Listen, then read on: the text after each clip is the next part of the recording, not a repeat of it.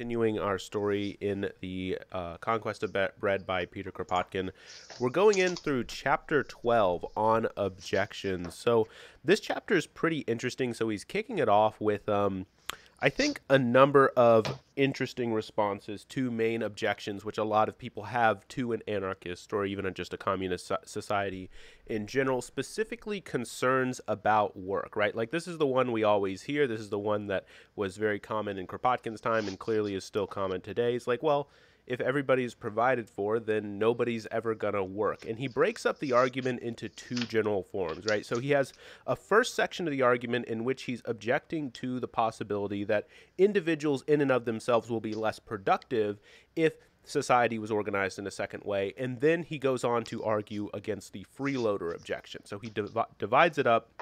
And I think that this division, Chris, is really important, right? Because I think that even in today's debate, you'll hear a lot of people lump these two arguments in together. And then whenever you attack one side of it, then they'll just pop out and then, use concerns about the other. And then it just becomes a sort of, I don't remember, what's the name of that arcade game where, like, you're just hitting the different ones and then the other one just pops whack-a-mole. out. Yeah, whack-a-mole. It just becomes a game of whack-a-mole when you're trying to respond to or answer these sorts of objections. And so for him to sort of lump them together and then split them up and then hit both sides of it, I think is pretty effective there. So Chris, do you have any comments on chapter 12 to open it up? Yeah, just, he did attack this idea, and I've actually heard this on my stream when I'm talking to people and I kind of attack capitalism a little bit, and people always come back with that, well, how are people going to work if they're not earning money for their wage?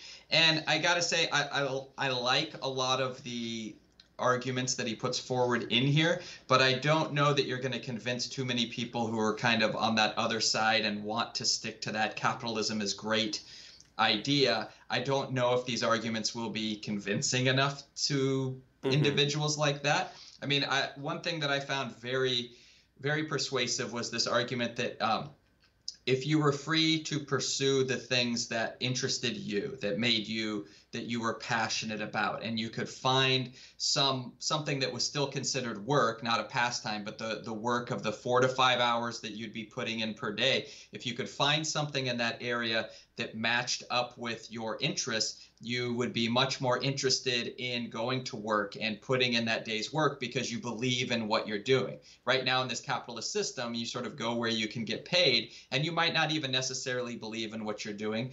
And then also the conditions of the factories and the employment places themselves are oftentimes, why would you want to go there? If you're, one of the things he brought up in here was bad work for bad pay. So if these capitalists are always cutting your pay down lower and lower and lower, and you don't feel like you're being fairly compensated, you're not going to want to go to work. If you're going there and there's a factory and the factory is dark and it's loud and your hearing is getting damaged and all sorts of, you're not going to want to spend your day there. So I think he makes a good point to say that if profit is your motive, you're going to end up with workplaces that are not pleasant places to spend your day. Whereas if you let the workers decide, they're going to make those changes that make it more enjoyable to be there during the day. And there's a couple of reasons why you're less likely to see this idea of people just kind of loafing around. Plus, there would obviously be a change in culture. I mean, we already kind of have a culture where we value hard work and people who go out and work hard and that kind of stuff. I think you would still see that, especially as it became more important. I think there would be kind of this outcast mentality that if you're just seen as feeding off society, there might be some social pressures that push you to not be like well, there's that. a lot of questions there, which I'm sure that that we'll get to, some concerns that I was raising to you sort of before we started our stream. But kind of let's, I guess, go through the arguments that he gives us, because he has very specific arguments for why he thinks the things that he thinks. So at the get-go of this, at the chapter here at the beginning, he says, quote, "It is not for us to answer the objections raised by authoritarian communism," right? So he's saying that the kind of what he has called earlier in the book bourgeois communism, which he's conflated with Marx, fairly or not, that's what he's called it.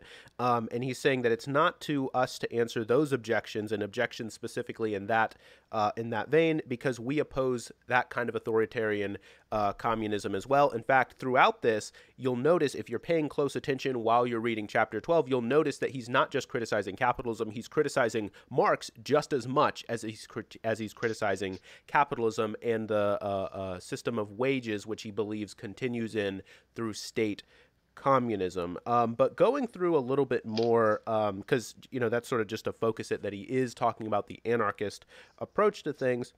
He says here, let us consider, excuse me, here he says down at the bottom of what's the first page for me, he says, quote, let us see if a society composed of men as they are today, neither better nor worse, neither more nor less industrious, would have a chance of successful development. I think that this is an important aspect for him to go down on. I think that a lot of people will criticize anarchism or communism as being just this sort of idealist fantasy that they're imagining people as they are not yet. The famous criticism is to say that communists imagine men to be angels, right? And this is clearly not what what Kropotkin has in mind here. He's saying here, no, we're not angels. Let's imagine us as we are today and see if we can develop arguments which is going to get us to an anarchist system. And then he says, of course, then he goes on to the specific objection. He says, the objection is known. If the existence of each is guaranteed, and if it is, and if the necessity of earning wages does not compel men to work, nobody will work. Every man will lay the burden of his work on another if he is not forced to do it himself. And he has an interesting corollary to here later into the chapter, where he specifically points out that the ultimate motivation for people to work hard in a capitalist society is for them to get ahead, not just for themselves future into life, but also for their children. But ultimately what that means is that their ultimate goal in working hard is so that one day they don't have to work, and that their work will then be offloaded onto other people. In other words, the ultimate goal of working hard in a capitalist society, according to Kropotkin, is the maintenance of the capitalist system itself. And so he, of course, has a major problem with that, right? So his objection then is going to hinge on the badness, we might say, of the wage system itself, because he's essentially saying then that the motivation for working hard in the capitalist system is not necessarily for your own benefit, but for the possibility of then in the future exploiting labor going forward. So that's going to be a difficult thing for him to respond to, but he has, I think, and I think, Chris, you'll agree with me that this is actually quite fascinating, his maneuver here. He goes here and he says, the first note of incredible... Actually, let me start off the beginning of that sentence. He says, let us first note the incredible levity with which this objection is raised, referring to the objection of, well, basically nobody's going to work, without even realizing that the real question being raised by this objection is merely to know, on the one hand, whether you effectively obtain by wage work the results that are said to be obtained, and on the other hand, whether voluntary work is not already now more productive than work stimulated by wages. And so I think that this goes into what he says later, because he's essentially, like we've talked about so many different times throughout this series here, Kropotkin is trying to develop a scientific approach to sociology, which is grounded in the work of Darwin, right? And so his view for how we can develop a rational and scientific society is that we must develop a science or a sociology, or what he's going to refer to later down in this same page, at least for me, as a political economy in which, quote, that the basis of all political economy should be the study of the most favorable conditions for giving society the greatest amount of useful products with the least waste of human energy. And so he's saying that this is the definition of what the science of economics and what political economy must be.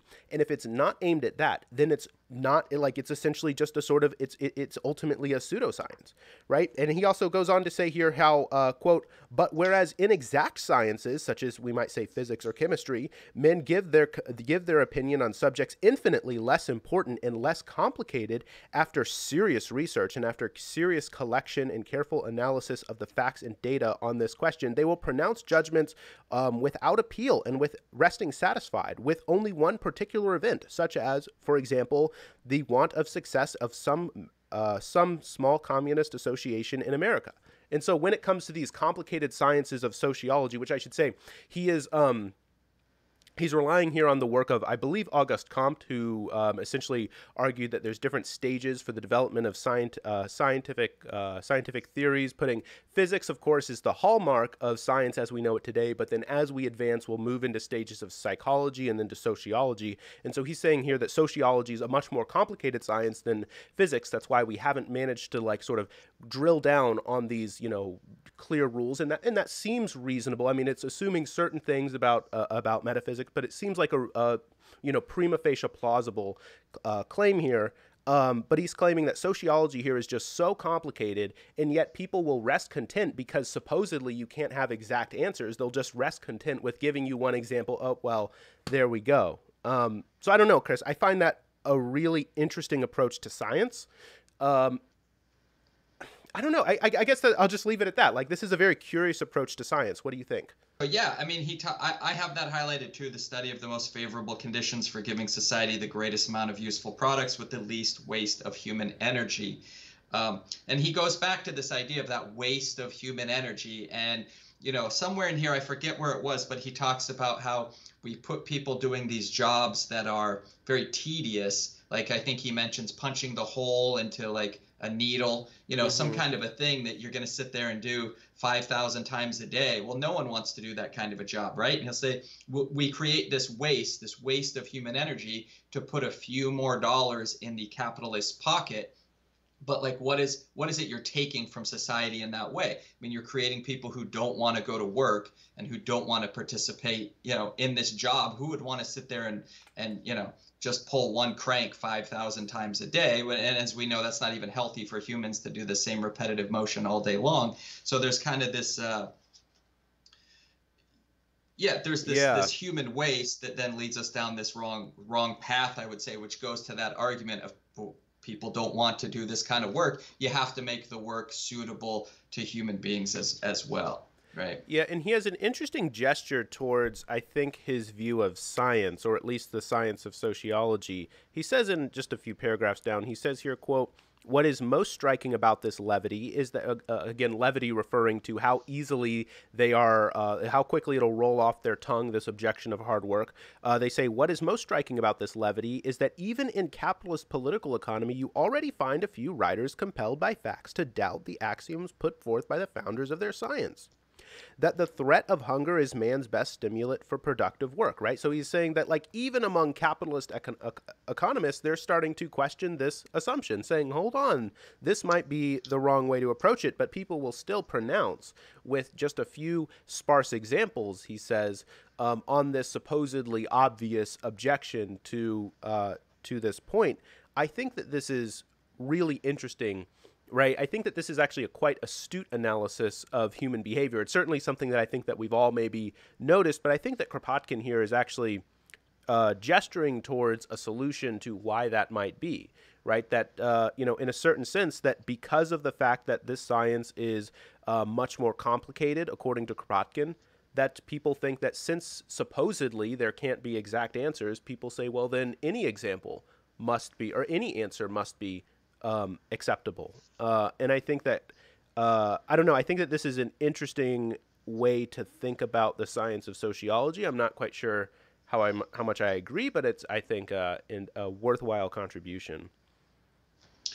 Yeah, I mean, sociology is just such a tricky kind of science anyways. I mean, it's not like you follow the same tracks that you do with, say, a physics or something like that. I mean, that's, it's kind of a little bit of a muddier science, And certainly I would think, 100 something years ago, certainly even more so. Right.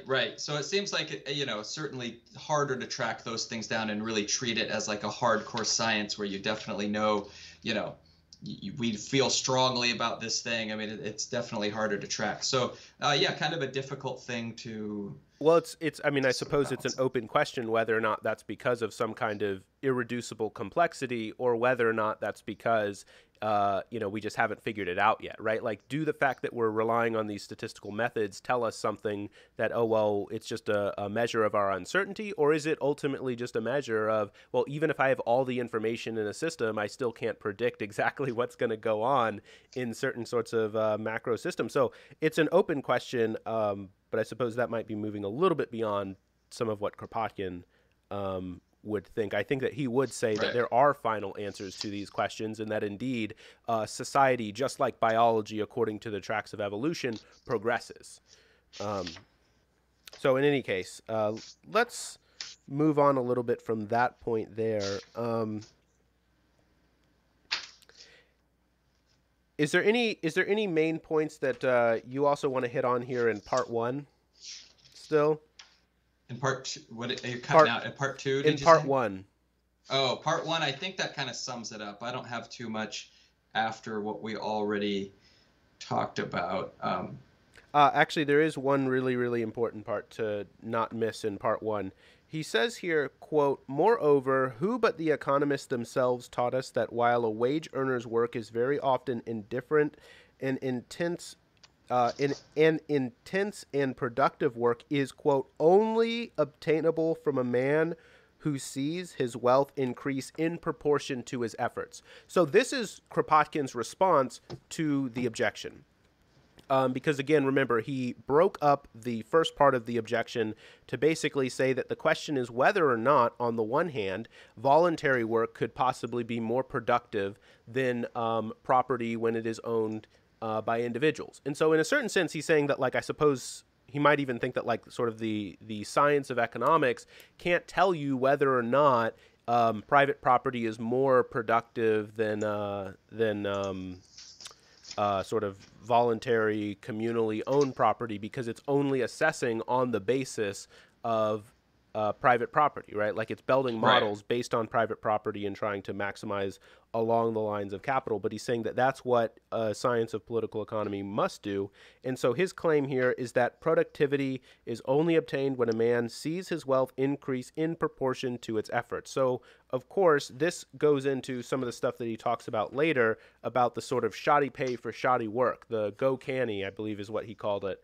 Well, if you give me an order to work really, really hard, I know I shouldn't follow that, because if I work really, really hard, then that's just going to be the standard, and I am not going to get paid anymore because, right? Like, if I Right. if I come into it every single day giving 100, that means that suddenly that's going to be the bare minimum, giving 100. So if I give 80, then that's going to be the bare minimum. And so there's no incentive, according to Kropotkin, in the private property system to give it your all. And not only that, or excuse me, it isn't. There is no incentive to give it your all, because it's going to be taken away from you, and so your work, your output doesn't, in your benefit for yourself, your well-being doesn't improve in proportion to the efforts that you're putting into it in a capitalist system. So that's his objection to the lazy person argument.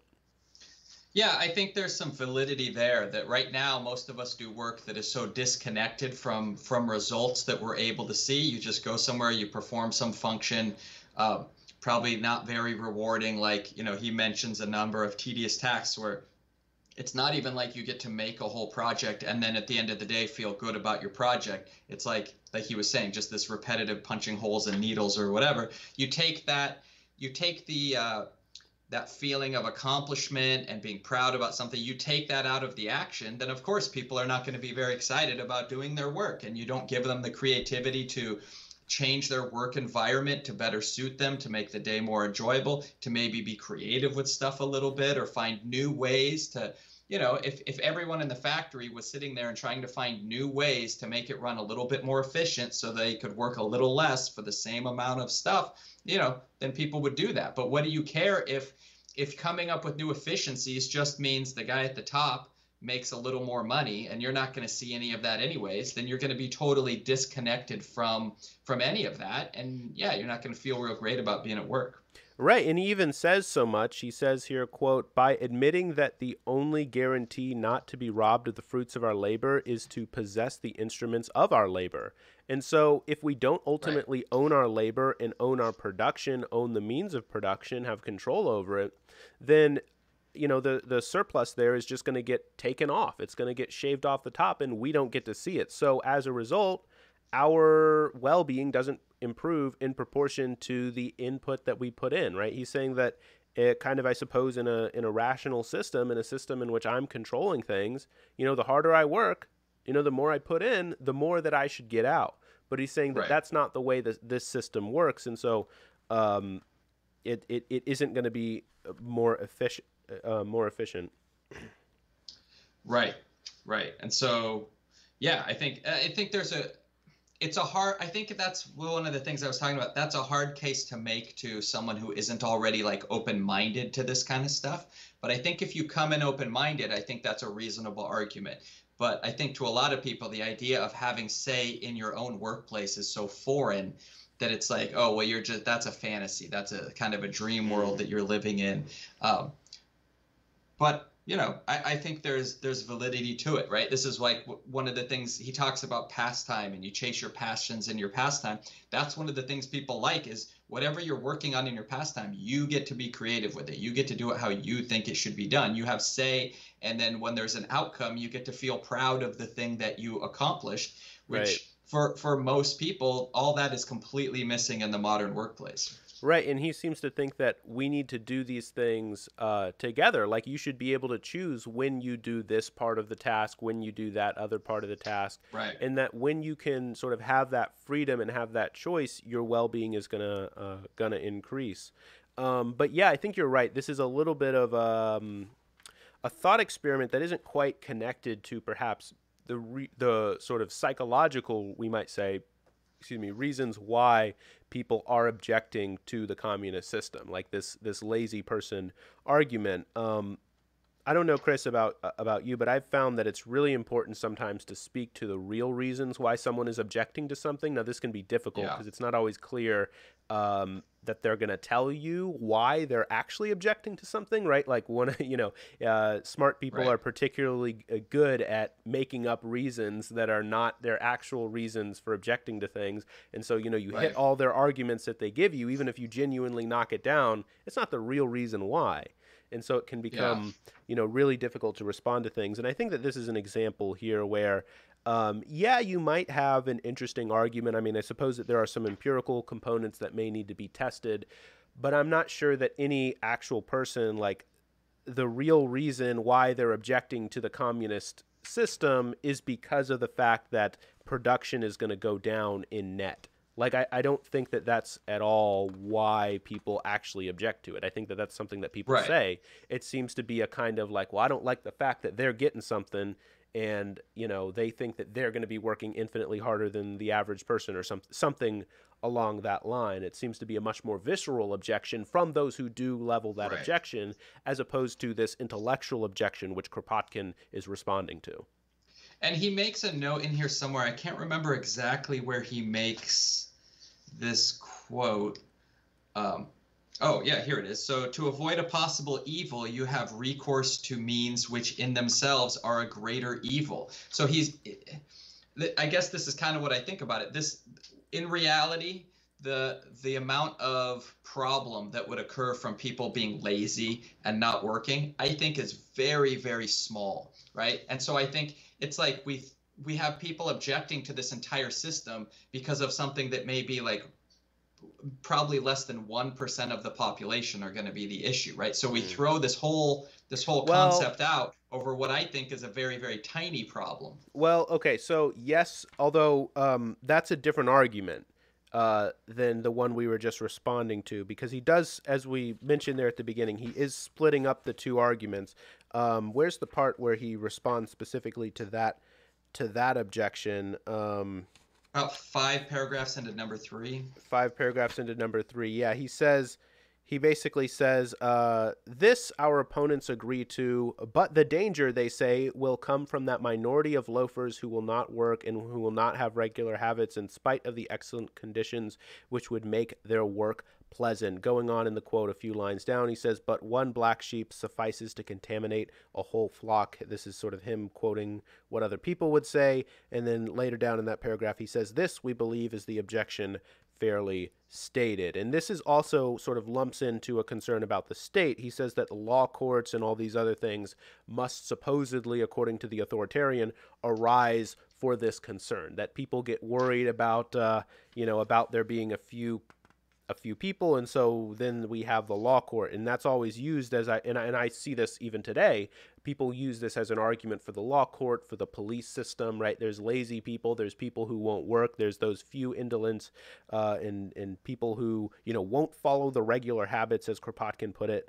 But he basically says, in response to this quote down a few paragraphs. To avoid this possible evil, you have recourse to means which in themselves are greater evil and become the source of those same abuses that you wish to remedy. So, I mean, this is sort of an allusion to something that is sort of, I suppose, very topical to much of the political discourse today, where, you know, there's concern about police officers, and there's possible concern that Right. actually, when you go into these communities and oppress these communities, you actually end up making it worse and create more of the cycles of violence which you seek to remedy. And you know, I will say this is an interesting observation which I've had. You know, there's revenge stories, Chris, throughout the beginning of Western literature. I mean, Homer's Odyssey and the Iliad is essentially that, right? Like a story about how revenge cycles just sort of repeat themselves, and that you need someone to come in and just stop, right? Like that's why the play has to, or not the play, the is it a play? I don't know. It's not a play. It's a poem.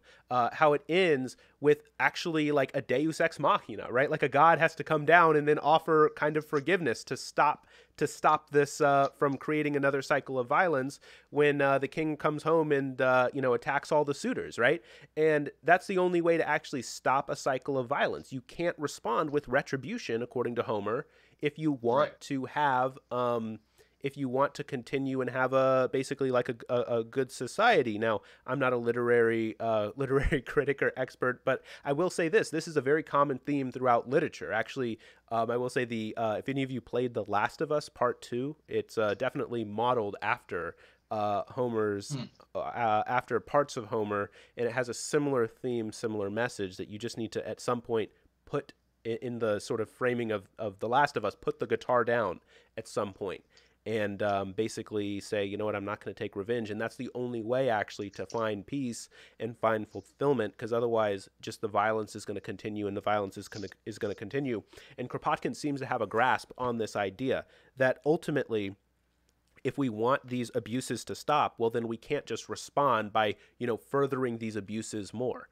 I Right. suppose, though, it is possible to say that this is a bit of a literary response as opposed to a kind of empirical response. There might be reason to think that you could develop some kind of scientific experiment to test when it might be appropriate to respond with a kind of retribution and when not to, right? There might be a little bit more nuance than you know, literary artists might want to always suppose, but certainly I think that he's on to something there. What am I off in saying that, or?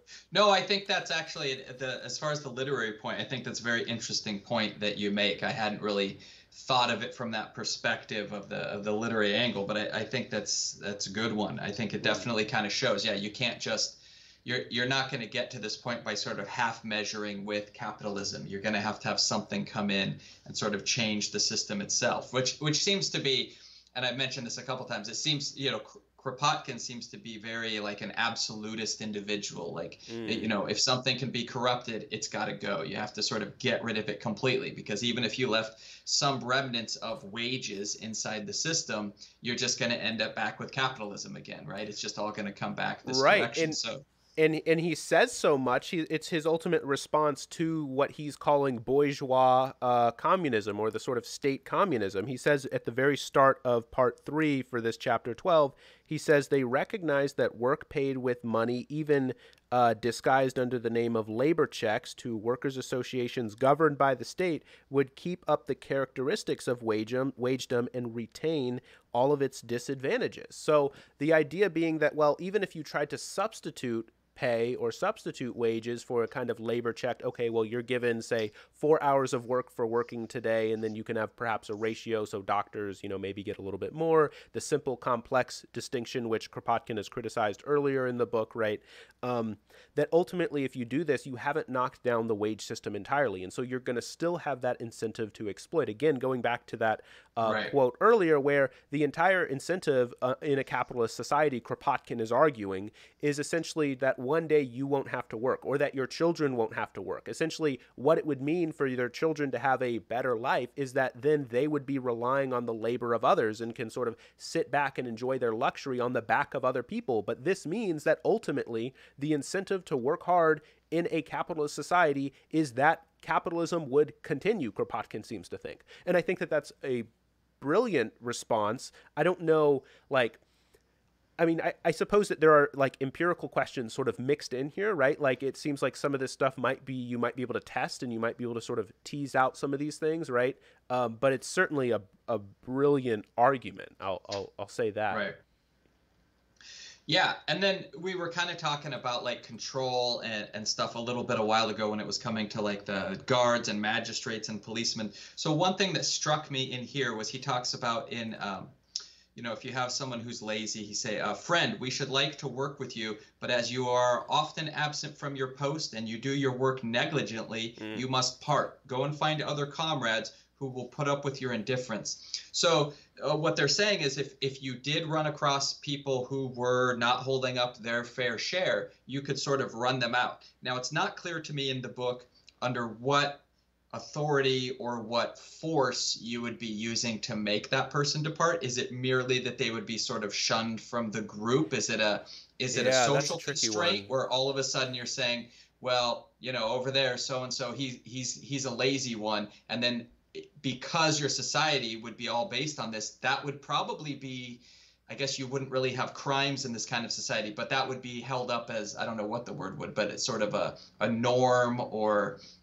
something that person has broken what we consider a norm, and so now they would be on the bottom rung or be expelled or whatever. But it's not clear to me what the practical procedure would be for doing that. Yeah, I would say he definitely does get a little bit fuzzy here when he's talking about how you would expel people who are lazy, which, I mean, he does say, for instance, he does say that essentially here he says, quote, somebody has said that dust is merely matter who has settled in the wrong place. The same definition applies for 9/10 of those called lazy. So he does seem to think that the majority of supposedly lazy people, and he uses examples such as Darwin, which is a famous example. He was very lazy in school, did terrible, absolutely terrible in school. Yeah, he just ignored his studies, didn't do anything, but he would read in his spare time, very interested in things, but he never attended classes and just basically nearly failed and everything like that. But then, he found something that interested him, and he produced one of the greatest works of science, right?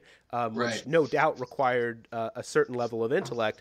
And he uses other examples of the sort. But he does seem to think that, like, at the end of the day, there probably will be a few lazy people, and you've just got to sort of expel them. And again, he does get a little bit fuzzy here, it would seem to me at least. Maybe he's going to clarify it. We still have a little bit of the book to go. But it does seem to be a little bit fuzzy. It seems to be somewhat analogous, as I'm reading it, as to sort of exile we might have heard in previous societies. So, for instance, Aristotle getting exiled, or, what was that? Was Julius Caesar exiled? No, it wasn't Julius Caesar. He proposed a number of people to get exiled. Anyway, exile was a very famous punishment, and Roman citizens were also always granted the possibility of exile over, I believe, execution if they didn't want to be executed. And so in any case, that was a very common form of punishment in ancient societies. But this seems to be somewhat analogous, because he does seem to think that there's basically communes which are going to be interested in specific things or specific groups. And so you could basically just kick them out. And then look, if no commune accepts you, well, then, you're going to have to start working, right? So that seems to be just his general approach. I wonder, though, how this would map onto a contemporary society where the state has so reformulated our modes of living that we don't really live in isolated or separated communities anymore, right? I mean, I suppose even just a few hundred, like 130 years ago when Kropotkin was writing, it was a little bit more like you had this city, you had that village, and they were a bit more separated. Today, there's a lot of suburbs, and it seems like in a lot of places, everything is very deeply interconnected in a way that might not be today. And so I do wonder how this sort of mechanism, which Kropotkin seems to think would sort of work, would play out in a modern society, or even really just play out, I should say contemporary society, or even just play out in a modern society, which Kropotkin is talking about. So maybe he's going to clarify that later, but yeah, that's definitely a question that I have for sure. Yeah, that's the question, is what exactly would you do, and who would be acceptable to exile? I mean, if you have no rules, we kind of mentioned this earlier, if you have no rules, then you can have groups exiling people for what we would consider horrible reasons, right? Based on race and culture and, all sorts of stuff, to say you're not welcome here. Or if somebody, if we had there was a good question about what if there was, a person who had special needs, And then as a community, if you decided, well, this person's not going to be able to produce far more than they can consume, how do you approach that kind of stuff? So I think it Right. definitely gets into a messy area when we start talking about expelling people from a group and doing it in a way that is On ethical. Right, and which seems to be, according to Kropotkin, on the basis of kind of laziness. I mean, how do you Right, distinguish laziness from someone who's just struggling, or someone who, right, I mean, we were talking about it before we started recording. My sister has special needs, and any society which is going to exclude my sister is going to exclude me too, right? And right, there isn't a way to make that distinction clearly. And this is something that it seems to me that the most noble of societies are the ones which take care of the most vulnerable. um, and I find the most joy, the most happiness in my life, from when I can care for my sister. Like, this is, caring for others is deeply tied up with the finding of well-being. hmm And to that extent, I don't know that this is something which Kropotkin is directly addressing. And this is a concern that I had earlier in the book as well. I mean, Kropotkin's focus on well-being throughout this book has been focused on individualistic well-being, which is to say, well-being accrued for myself. But how do we actually cultivate the caring for other people in a way which isn't just merely mechanistic? I mean, we right. do seem to gain great value from caring for other people. That's how we are as a species, as a people. And this is something that Kropotkin is, at least from for me, coming from my perspective, I would need to see Kropotkin address more directly if I was to feel comfortable, in a society which Kropotkin specifically is advocating for. Yeah, and I think it's interesting because it would, I don't know, it would be kind of a hard, I don't know, I kind of lost my train of thought there, but it's where was I trying to? Well, it's just difficult. I mean, it's just difficult to think Oh, about. right. Yeah, and I've sort of over my lifetime I've kind of made a change where as the point I'm in my life now, I definitely care much more about other people. Like I've kind of learned that over the years. I know when I was Mm, younger and really didn't have as much as I even needed, I mean, that was not necessarily my number one concern, was like looking out for other people, making sure others are taken care of. And I would agree with you that as that becoming a parent and all sorts of stuff, like you get that deeper sense of value in helping other people, and you truly start to realize that how valuable that is to help others and bring that help to other people, especially when you know it's a help that they either would have a difficult time bringing to themselves, or that they are unable to bring to yeah. themselves, and you can provide that to someone and you can lift them up, and sometimes it doesn't even cost you that much, right, as far as either physical effort or something, but you can really change someone else with their day with a minimal effort. And I think that's one of the things I like about Kropotkin's vision here, is that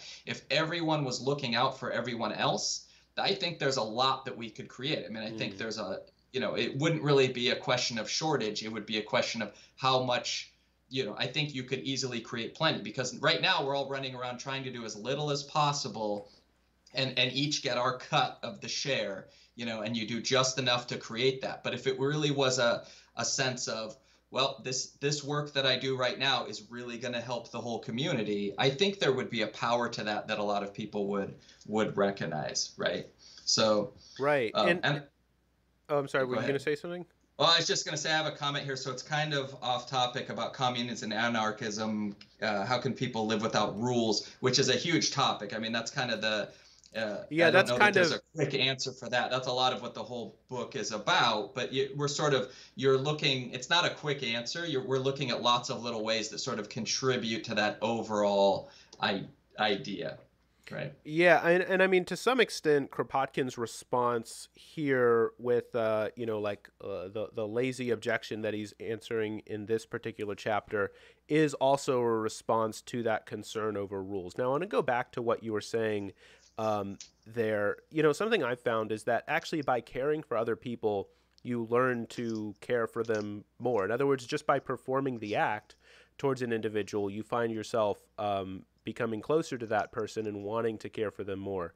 And I think that that's something which, needs to be cultivated in our lives. Now, of course, the concern is always that you can go too far in that direction and you can end up in a situation where, you're not actually ever caring for yourself, because obviously self-care is very important, right? Like if you, are constantly trying to help other people and you never take time to, really reflect on yourself and just do something for you, you can ultimately have that burnout, and then you can become resentful of the help that you're giving other people, and that's never a good situation which you want to Yeah. be in.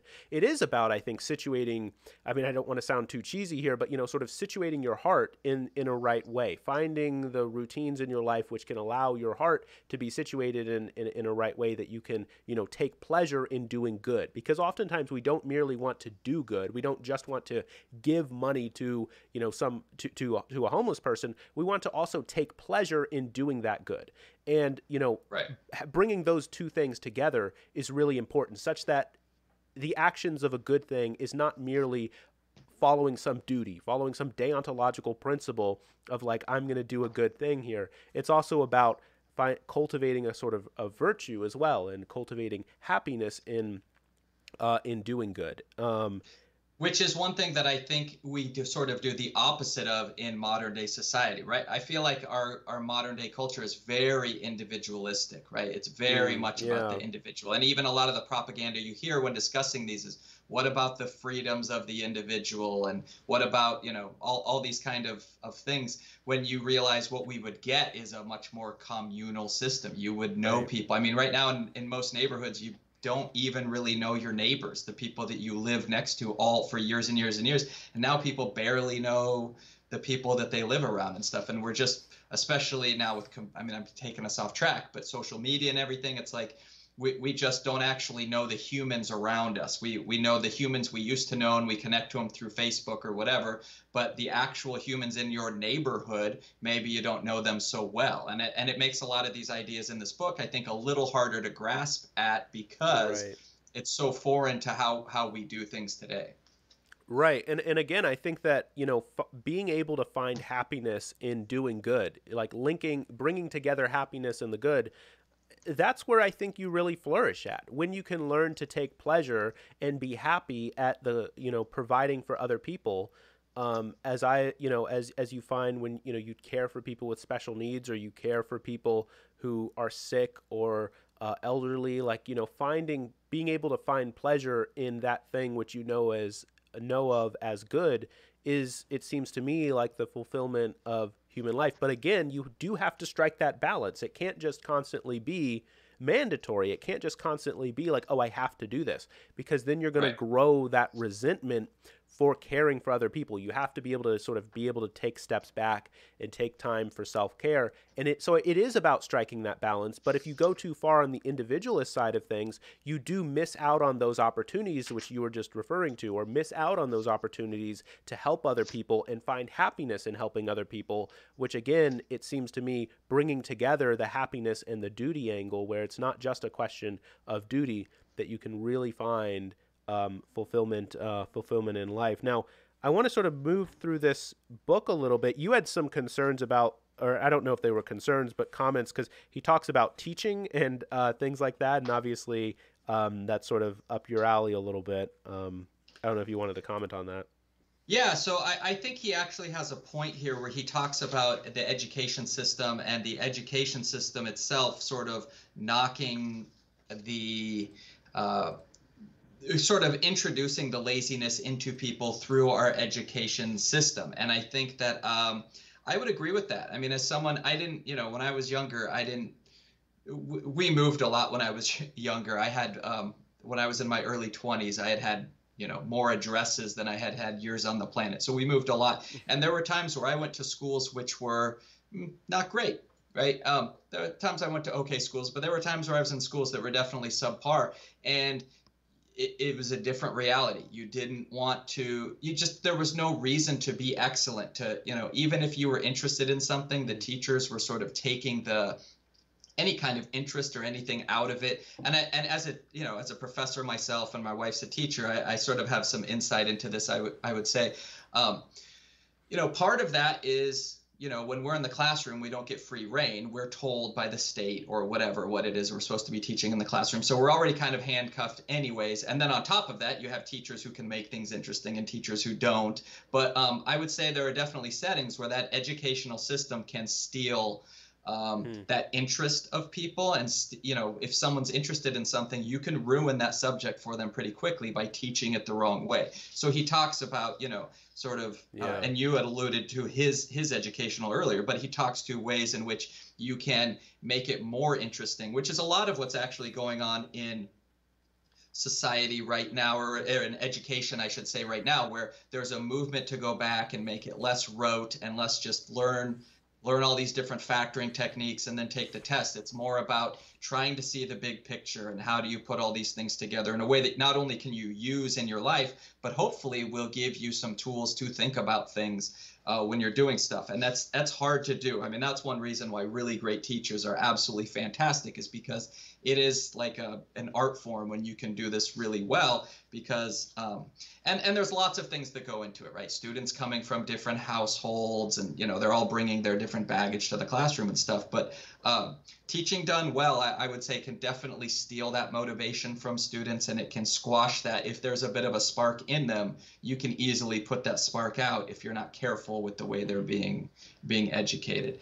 There's a big picture. Education's influenced by so many things that it's hard to talk about. But when I read what he was saying, I could say there are definitely parts of education where I would agree with what you're saying, including as a math professor. I would say there are some of the ways that mathematics is taught.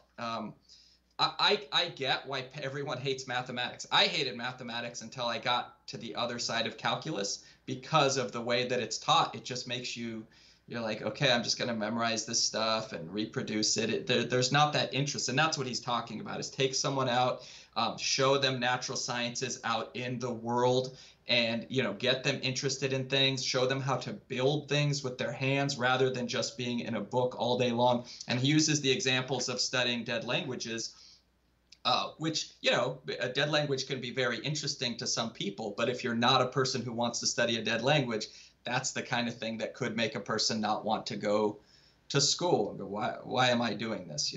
Yeah, I hated Latin when I when I studied it for quite a while, until we started reading actual texts. Like, we started reading Ovid's Metamorphosis, we started reading Augustine, like in the original Latin, and then I suddenly had an incentive to learn it very quickly. And I was like, oh, this is very fascinating. Like, the different things that you could take out of a text when you understand its original language, and, you understand that sort of grammatical angle, can be quite interesting.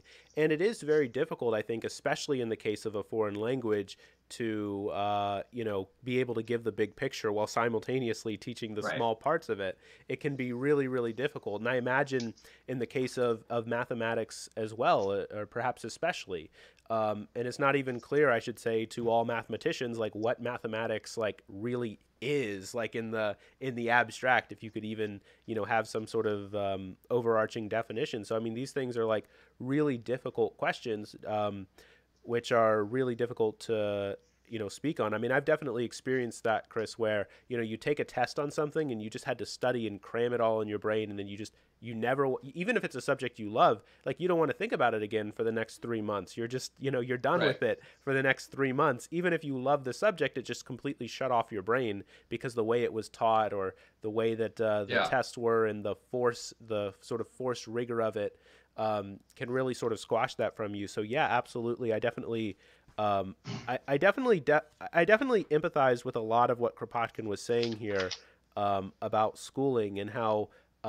you need to make it in such a way that can provide a spark for people, so that they're not perceived as lazy. That, like, when we think about laziness, we can't just think look at the results. You also need to look at the whole system in question. Like, okay, well, whenever you see someone lazy, you shouldn't just jump to the conclusion, oh, that person is lazy. You also need to start asking other questions about the person's nutrition, the person's upbringing, the person's well-being, in that respect. What are the teachers involved? What is that person's particular emotional sort of balance, and how does that relate to these things? And Kropotkin seems to think here, and he even says so much, that in sort of anarchist society, we would actually need to think about society in that way. You would need to think about laziness that way, so then we don't just kick everybody out for being lazy. Like, you would need to sort of find the best ways to maximize organization. Again, going back to that Dust quote where he says, somebody has said that dust is merely matter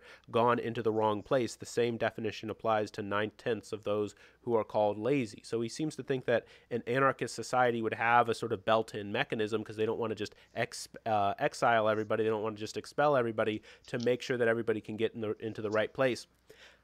I don't know about that, if I'm being honest. Like, I would like to believe it, but some of the things that I see from people, and maybe this is just an artifact of capitalist society, but there's a lot of people who really love retribution and think that that's, and I'll say we even see it on the left. You'll see, whenever somebody that they don't like got their comeuppance, people retweeting it and having like hearts and stuff around it.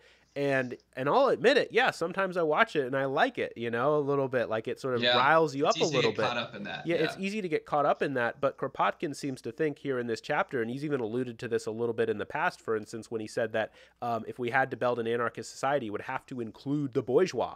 Like, we can't just, we can't use the guillotine, right? We need to find a way to bring them in a way in which they like this new society. Otherwise, you won't ever achieve it. Kropotkin seems to think that we need to be able to put aside those I don't want to use the word reptilian, because then we get into conspiracy theories, but these sort of animalistic attitudes of ourselves towards retribution, that we need to find ways to really move beyond those sentiments. And I worry that maybe that's asking too much of people. Maybe it's not, but it sounds hard. It sounds very, very difficult. I almost think that's the part that we could deal with if you had people, because I've kind of made that change, right?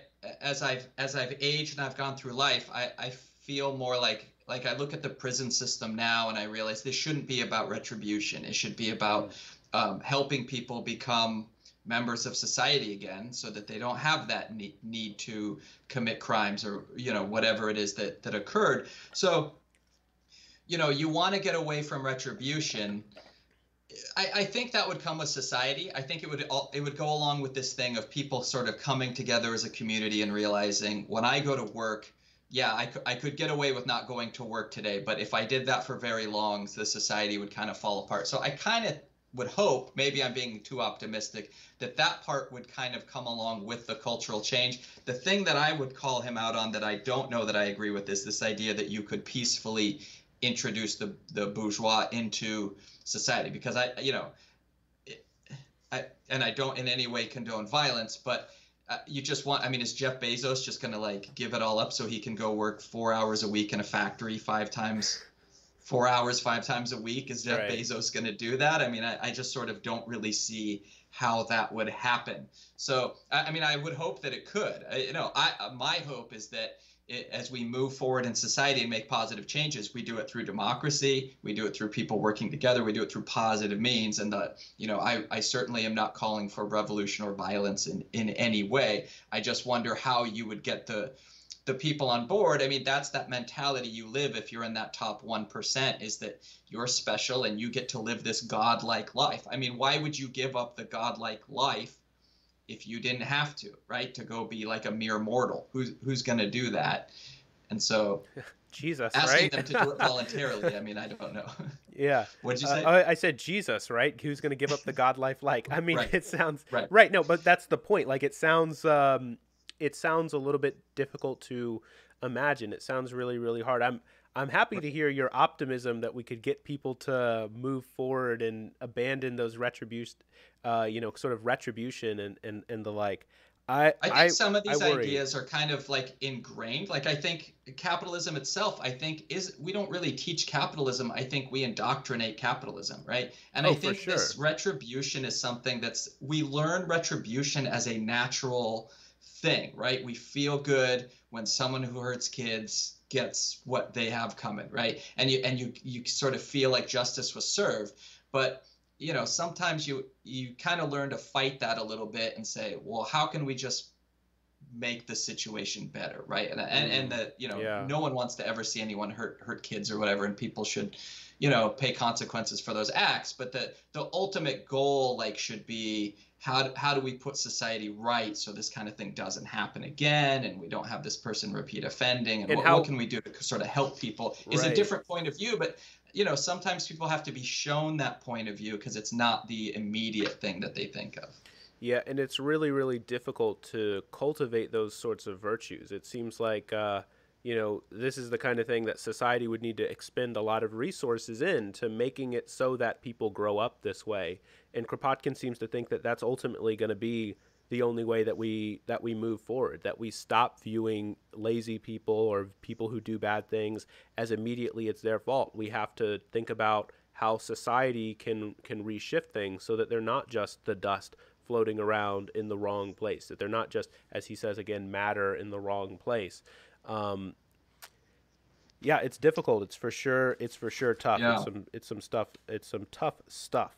Any other main things that you wanted to go over in this? I think We kind of mostly hit through all of chapter 12 yeah. there. Yeah, I think we hit that chapter 12. Yeah, so just to comment on a comment here in the comments here in the chat. So it's Public Citizen is saying capitalism is the natural order of humanity in one form or another. It's not indoctrination, it's nature. You can't fight Mother Nature. Yeah, so that's actually that's a point that's held up by quite a few people. That's one of the things that regularly gets held against the this kind of book and this kind of thinking, and it definitely is addressed earlier chapters. So I'm just kind of putting that out there so people can take a look if they want. I don't remember what part of the book, but there is. Oh, go ahead. Oh, as I say, so Kropotkin's main analysis, I hope my audio isn't too terrible still, but Kropotkin's main analysis is essentially like a kind of biological one, right? Like he's taking the work of Darwin and trying to sort of, in a sense, turn it on its head in a sociological interpretation.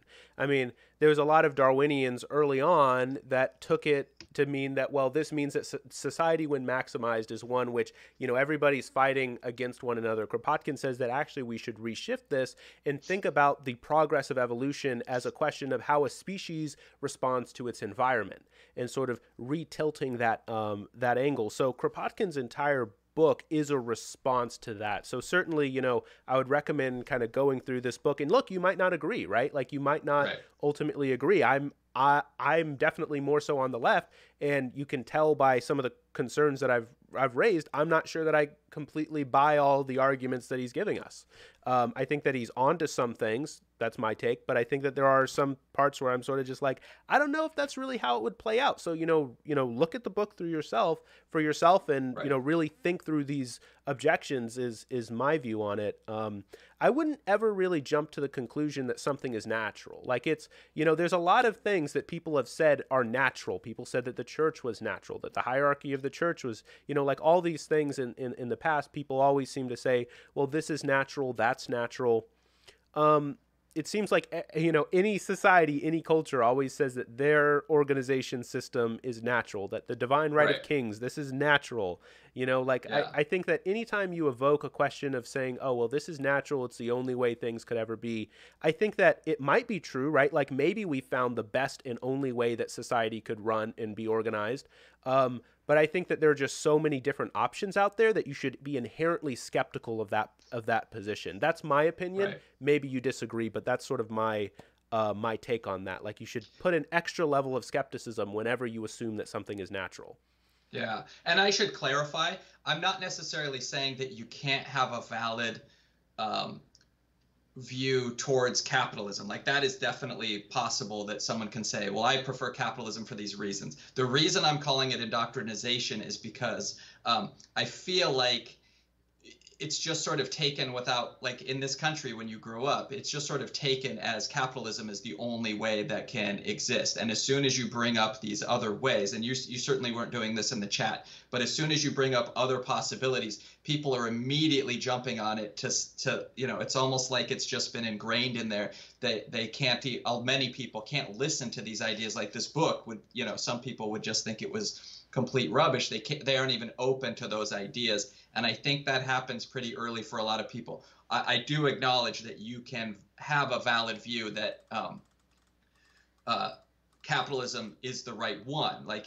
So I'm not invalidating that point Well, of view. and And even I think, and just let me add. So I think his other book that's really famous, Mutual Aid. I haven't read it yet, but I have watched a couple of videos summarizing it. And I believe in that book he looks at a lot of natural situations and because the argument can be made, well.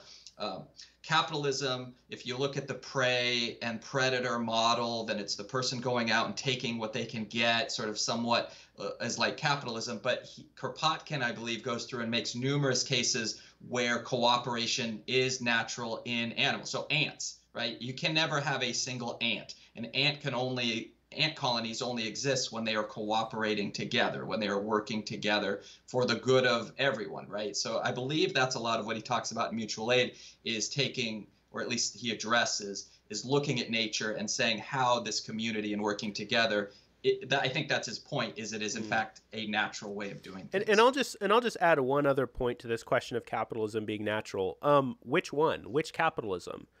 Every single country has a different form of capitalism. In Germany, workers are given, and the environmentalists and local communities are given a nearly 50% stake in on the boards of large corporations. In France, workers also have certain rights that are different than the rights that are given in the United States. So every single country has a different form of capitalism, and oftentimes they vary quite substantially. So, if you're going to say that capitalism is natural, I hear that, and that's like, it's a reasonable thing to think. Again, there's, possibly thousands, and there have been throughout history, thousands of other ways of organizing society. But then even now, you're going to say, okay, capitalism is natural. Well, which form of capitalism is natural? Because all of these other forms seem to still exist. And so, I think that it does bear, like, well, you should probably, I guess, like, it seems to me at least that, like, saying that something is natural is like a very strong claim. Like an incredibly strong claim that's really difficult, not only just to prove, but just very difficult to even know for sure that anything is ever really natural. I mean, even, I suppose you could maybe say breathing is natural, but like, what do you even mean when you say breathing is natural? It's not clear what that would even really entail. I don't know. In any case, is that about it for chapter 12? I think that's about it for 12. Yeah. Awesome. So next time around, what do you want to look at? You want to look at chapter 13. It's kind of it's about maybe the same length as this one. Let's see how many pages 14 is. Yeah, I kind of looked at it. I think we maybe go one chapter next time. Okay, just chapter 13. Okay, all right, awesome. So next time around, we'll be looking at chapter 13, the collectivist wages system. So it'll be more so responding to the objections of state communism, or the concerns of state communism, and saying that there's problems there, being that Kropotkin is an anarchist. And he has had a lot of interesting criticisms of Marx, which I find more compelling than some of the criticisms which capitalists level on Marx. So I'm looking forward to chapter 13. So if you all are interested in that, hit the follow button either for Chris or I. And we'll be here back again next week, Wednesday, 7:30 Eastern, 4:30 Pacific.